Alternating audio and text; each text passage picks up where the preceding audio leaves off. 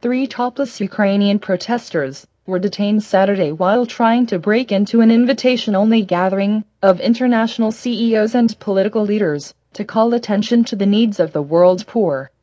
Separately, demonstrators from the Occupy movement marched to the edge of the gathering.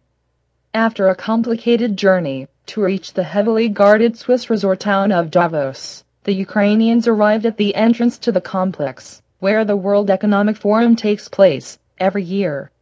With temperatures around freezing in the snow-filled town, they took off their tops and tried to climb a fence before being detained.